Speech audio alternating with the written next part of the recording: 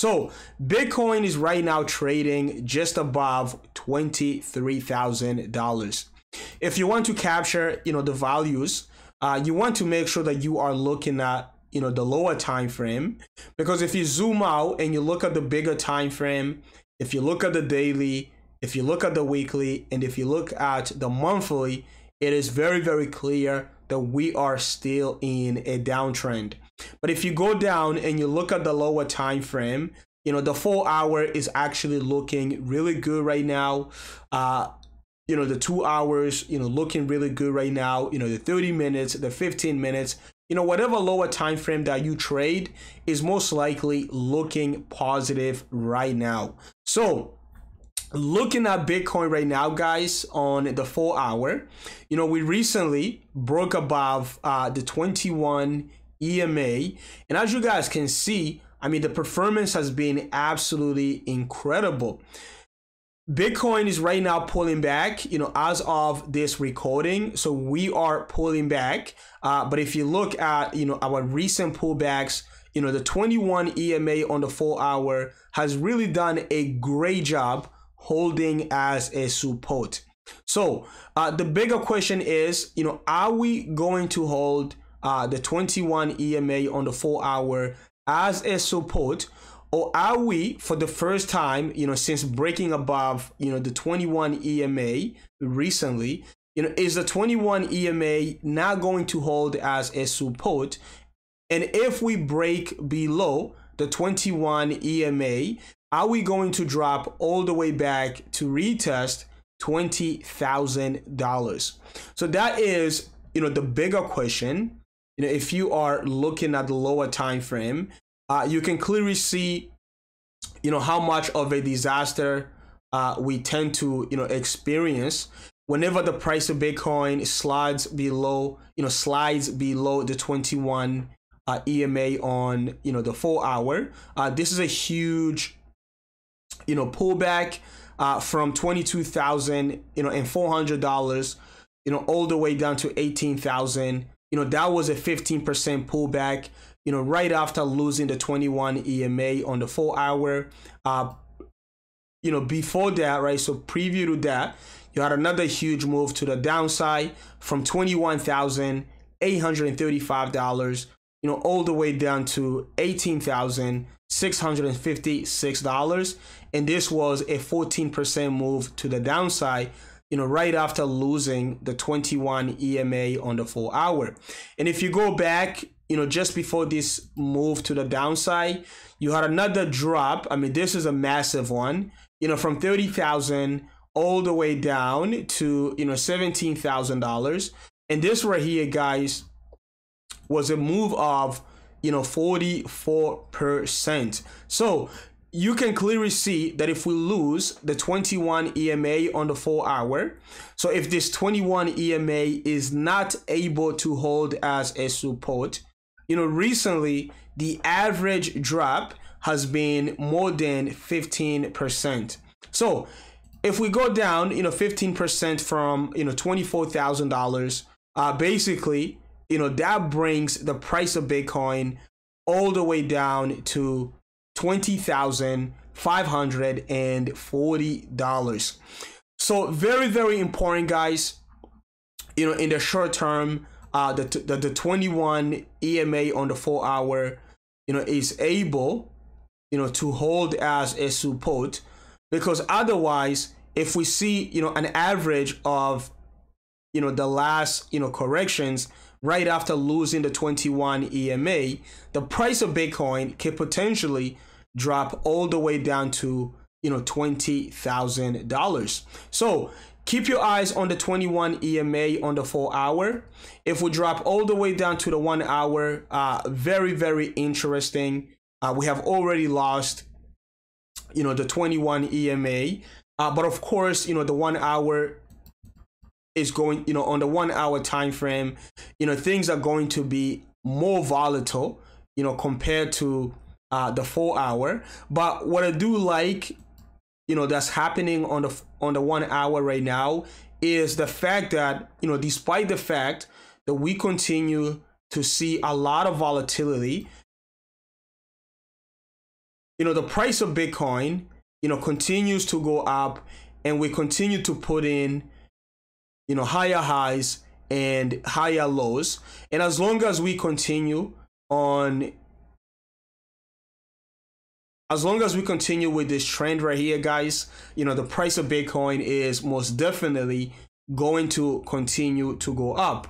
Now, in terms of, potential price targets, I really believe that if we do break up, since we broke above, $22,000, that the price of Bitcoin is most likely going to, retest, $25,000, which is going to be our first, local potential resistance. And once we take out, $25,000, which I believe we are going to take out 25,000 at $25,000. You don't really have, stronger resistance, because all you have, guys, is, this huge, daily candle, this huge wick right here. So I do believe that we are easily, going to break above $25,000. And once we break above $25,000, I think $28,000 and $32,000, this is going to be the range that you have to keep your eyes on. If you also look at the daily MACD, it is looking extremely bullish right now. We are about to break above the zero line. So once we break above the zero line, we are back in, bullish territory, for the first time in a very, very long time. The last time the daily MACD was, trading in, bullish territory, so right above, the MACD zero line, you have to go all the way back to, late March and early April. So once this is confirmed, once this daily MACD breaks above the zero line, most likely, guys, you are going to see a sharper move that is going to push, the price of Bitcoin above $25,000. And again, once we break above, $25,000, which I believe we're easily going to break above $25,000, I think Bitcoin, for the first time since losing, this range right here, I think Bitcoin is going to retest this $28,000 and $32,000 price range. So this is not something new that I've talked about. This is something that I've talked about for the past, couple weeks, couple months now. I've talked about, a proper bear market rally. When you zoom out and you look at the performance of, Bitcoin since $48,000, it has been very, very clear that we haven't seen, a proper bear market rally since, $48,000. This is something that was needed. I think it is happening right now, and it shouldn't be a surprise if Bitcoin, a few days or a few weeks from today is trading in this $28,000 and $32,000 range. This is where you need to keep your eyes on.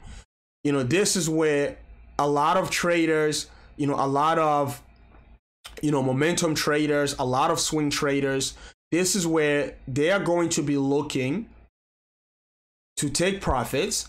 And I think, those who are looking to go short are going to be looking at this range right here. And once we get rejected right here, you are going to see, you are going to see a lot of bears, enter a short position anywhere around, $27,000 or $26,000 on our way down. Because most likely, guys, if we get rejected, you are going to see something like this. So we go all the way up into this range.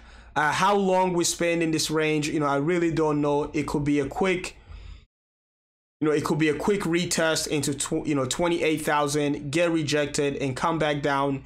Or we can spend, a couple days or maybe a couple weeks in this range right here, then get rejected and come back down here.